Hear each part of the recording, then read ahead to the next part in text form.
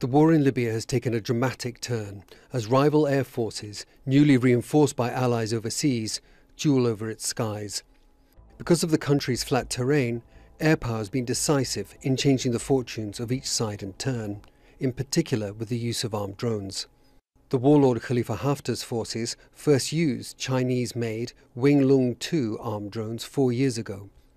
First in Derna, and then to pressurize the UN-recognized government of National Accord, or GNA, forcing it to retreat to a tight pocket round the capital, Tripoli.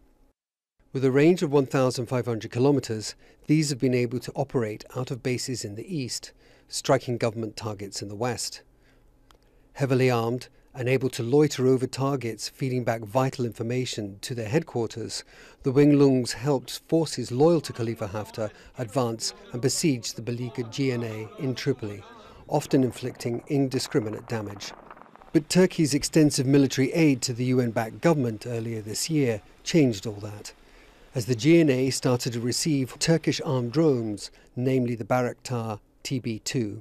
These drones, with their limited range, while not as capable as the Wing-Lungs, still gave the GNA the ability to strike Haftar's forces, interrupt his supply lines and protect its own units as they advanced, catching their enemies by surprise as Tripoli's troops counterattacked.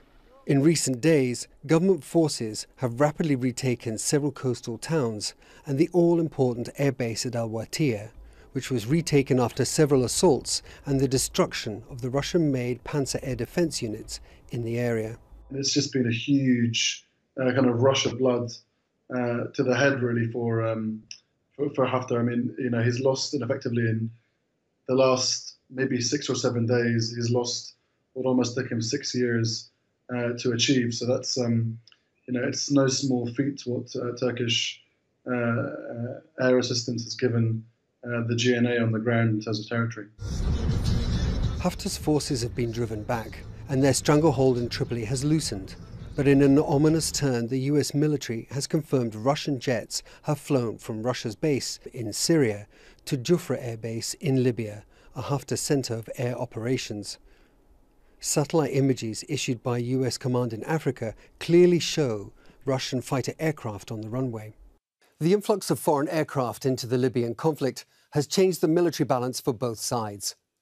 But momentum is now with forces loyal to the internationally recognized government in Tripoli, whose success has come with the extensive help of Turkey's government, as its forces take back control of most of western Libya. Alex Kotopoulos, Al Jazeera.